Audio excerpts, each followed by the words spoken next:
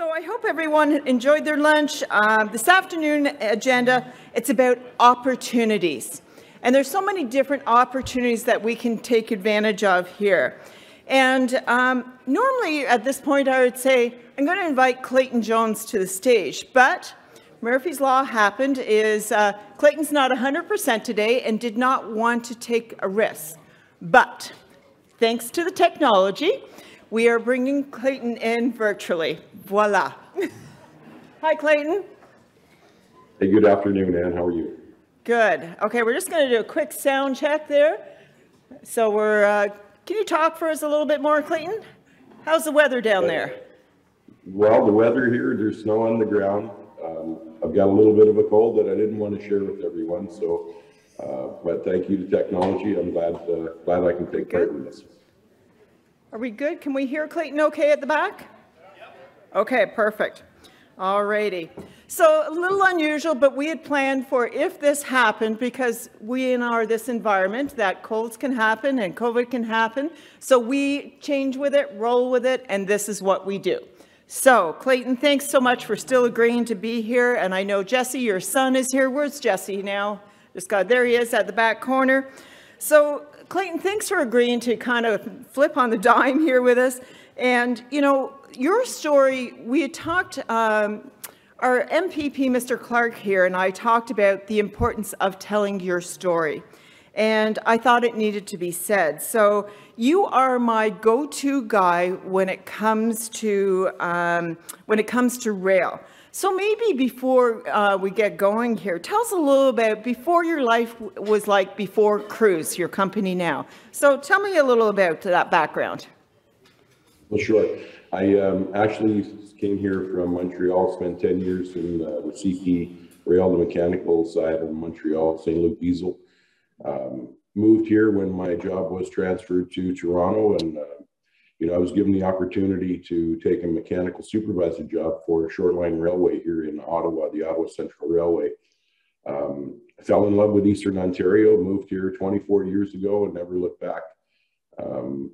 And started into business in 2004 when I saw a great need for mechanical services to the larger industries that deal with locomotives, have their own locomotives and their own switching and rail cars and their little industrial derailments, and found a great niche in that area. Fabulous. Thanks, Clayton. Oh, we're good. There we go. So previously you shared, and this is part of why we're here today, you shared with me the history on the region and when it comes to supply chain. Share a little bit about this with the audience and why this region in Leeds, Grenville is so important to not only Ontario and Canada, but share a little about that. What's a little history on this? No, absolutely. To get back to you know, the history of the region, the Ottawa Valley, the old Prescott subdivision that came down through the Ottawa Valley, down through Kemptville, down into the old Port of Prescott. I mean, that was the original economy of Canada. You know, the fur trade, lumber, and the minerals. It all came down through that little subdivision. And to think that where we are now, strategically, geographically in Canada, we're not central Canada. For argument's sake, we're fairly close. And to think that from the original, you know, the original point in the origination of the economy in Canada, over half the population is within a 5-hour drive east and west of us. East of us would put us 5 hours, would put us in Quebec City. 5 hours west would put us in London, Ontario. And it's over 18 million people. Johnstown was by no accident chosen for those reasons. We have the 401, we have the 416, County Road 2, the Ogdensburg Bridge within 3 kilometers away, which opens us up to another 35 million people in the state of New York. So it's a very strategic location, and I think it's still to be recognized by a lot of industries. It is starting to be recognized by some, and certainly by us. We have our neighbors Giant Tiger here, who I'm sure was by no accident that they set up their large distribution terminal here, 600,000 square foot, just not too far from us. And I think there's others to come, and it was very important to set up a, you know, our kind of services, logistics and rail car services, to be able to not only store rail cars and do our own switching, but to be able to transload from rail car to truck, to put us in the market quicker than they can actually do from Toronto or Montreal.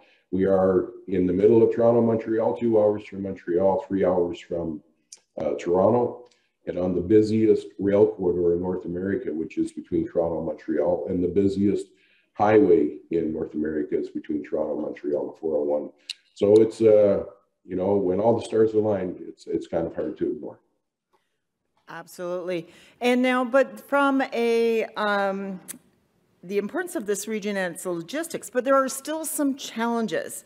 Tell us a little about the challenges that you have seen, and then we'll go into knowing these challenges and the problems, and talk a little about crews. So let's go with that. I'd say the biggest challenges, Anne, would be the nature of ores change, and so does most of our environment. So it's been key for us to collaborate with the you know, with the municipality, with the province to get over some of these hurdles and to keep moving forward, and definitely collaborating with our neighbors and trying to be good neighbors with the community and with other industries in the area. Excellent. So knowing that the good entrepreneur that you are, there's opportunities, and you say there's opportunities everywhere. And is the mic working okay? Yep, okay, there we go. Share what you mean by your vision and what you see for Canadian Equipment Works and Services, Canadian Rail Equipment Works and Services. And up on the screen, we've got your slide in regards to that. Well, absolutely. When we started this project 5 years ago, actually in 2016, you know, it was a bush lot, and I had been looking at this property for 2 years previous, looking for a more favorable property to develop.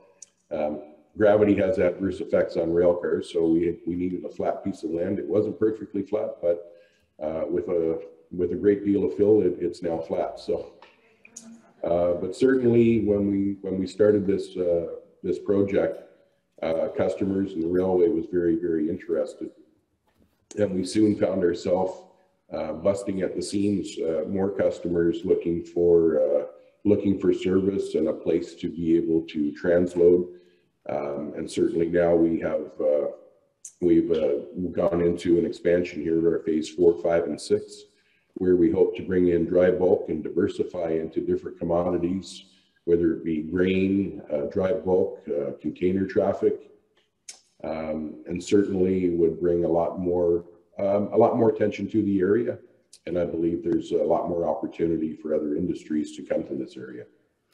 Maybe share a little bit, and this isn't in our list of questions, but you know, what was happening for some of our businesses in the region in regards to trying to get a rail car to their back door? Some of our manufacturing, and perhaps with Ingredient and some of the others, where they would have to go for that.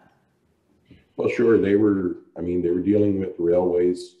The railways are doing their best to accommodate their customers, no doubt. But they're understanding the railway's business model is gross ton per mile.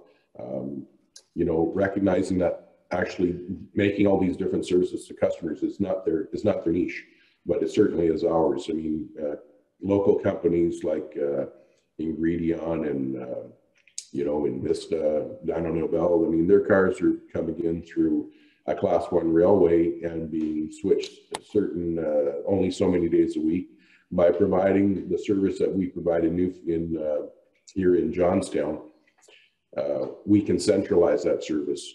So what we've done, we've pooled industrial customers together in one location to not only give them service 1 and 2 days a week, but now 6 days a week through pooling their services together, their rail cars together in one area.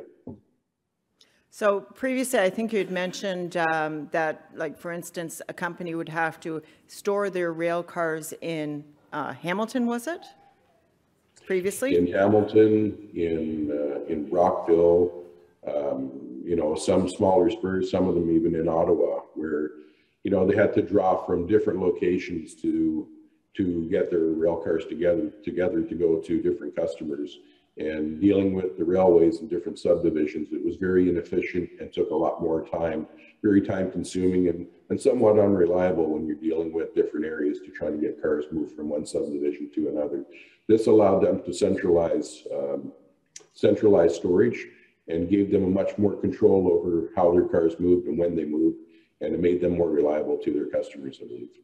So this has been a huge transformation at the Johnstown location, and it's important for our businesses that are using rail.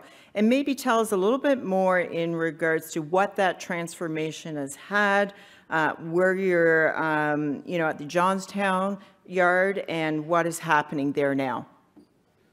Well, we certainly have a great deal of interest, and we're by some larger customers, some of them U.S., some of them Canadian, and we are very interested in local businesses that do not have an actual rail service. We can provide that rail service for them. There's so much savings in sending commodity by rail car long distance in comparison to trucking, not to mention the environmental advantages.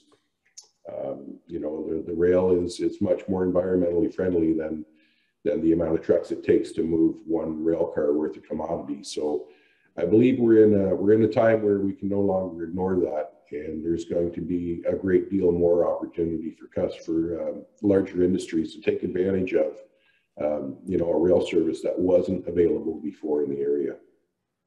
Excellent.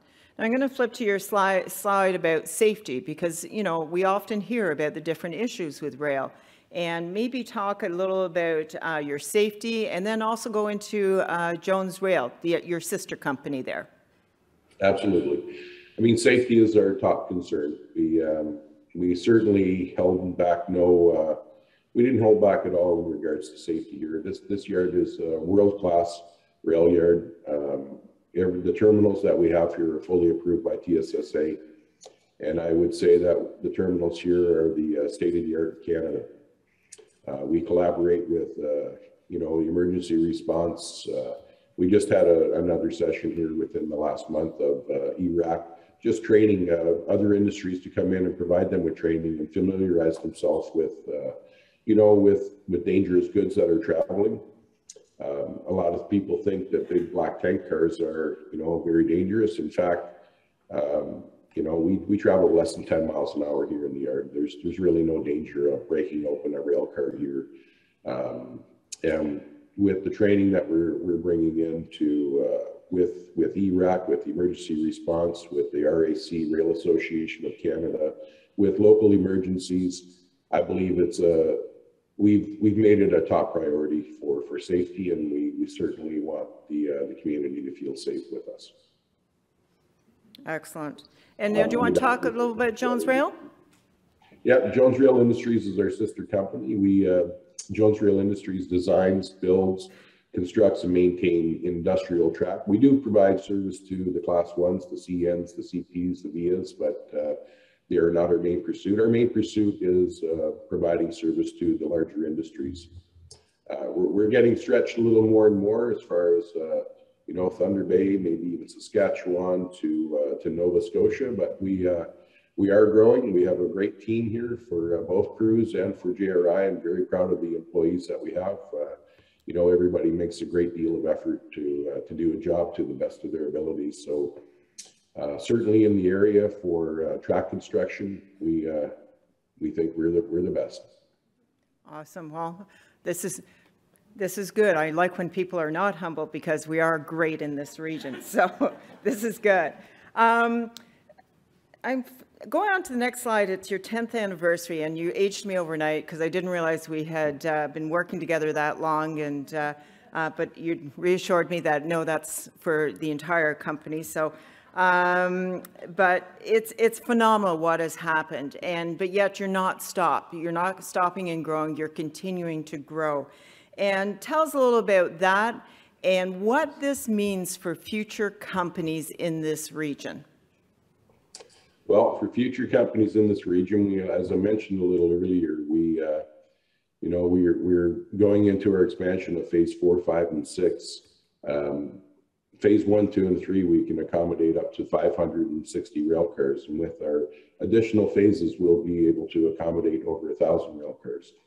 So it provides more opportunity for, American, Canadian, and certainly local customers to come in and take advantage of the services that we provide that were not available in the area before. The transloading service is certainly of huge significance because it's something that is not really provided by a lot of companies out there. Usually the larger industries, they transload because they have to. A lot of them don't have a lot of opportunity to have someone else transload for them. And that is our specialty. We specialize in transloading and rail car switching, providing the locomotives and the track mobiles and the train personnel, the engineers and the brakemen.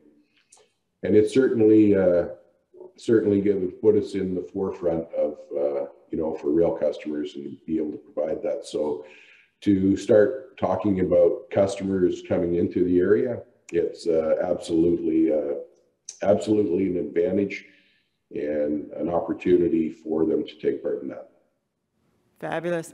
And I know, one of the things that we talked about was there was a report done many, or I shouldn't say many, maybe just many years ago by Eastern Ontario. It was one of the CFDC's reports did it, and saying the need for Eastern Ontario and a transloading facility.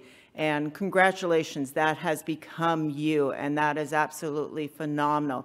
Maybe you should explain what that means from the Port of Johnstown, as well as from your perspective, from the rail. What does that do for this region? Well, it was certainly recognized. I think it was back in 2012 when we first started that it was actually put out by the province that Eastern Ontario was in need of a transportation hub. An area where we could, a multimodal hub, where we could be innovative and provide, the liaison between the different modes, whether it be sea to rail to truck. And those elements are all together here in this area. We haven't found a anchor tenant to bring into the port yet, but I really think that it's just a matter of time. We have a port fully functional here in Johnstown, a rail yard with six days service from a Class 1 railway. Like I said earlier, all the stars are aligned, and it's just it's really all coming to fruition. Fabulous. That's just one of the tremendous assets that we have in this region, in Leeds, Grenville. And it's certainly one of the reasons why Giant Tiger located here, and we're seeing such growth and in that industrial hub. So Clayton, thank you for doing that. Are you open to taking a few questions from the audience? Sure. All righty, so we're going to put Shelby, if anyone has a question about what's going on in Johnstown with the rail from the business perspective, just put a hand up and Shelby can take the wireless mic out to you. Any questions on that? Okay. You might be getting off pretty easy there, Clayton. Oh, way back in the corner. You're going to get your workout. Hang on, Clayton. Sure.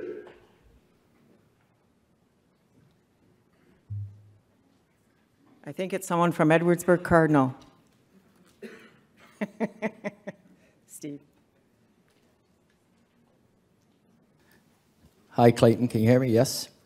Yes, I can. Clayton, Stephen Dillabaugh, Deputy Mayor, Edwardsburg Cardinal. Thank you very much. How are you? Good. Thanks very much. When you're saying that we haven't found an anchor for the Port of Johnstown, we have to sit down and have a little discussion on that one. But the second question is, Are you planning to expand more than what you are now? Into phase 4, 5, and 6, yes. I mean, those site plan amendments are already passed. We are looking at a future expansion to the north of us, simply to accommodate the amount of traffic that we're bringing in, to make it easier for CN to be able to service us. It wouldn't really, doesn't really affect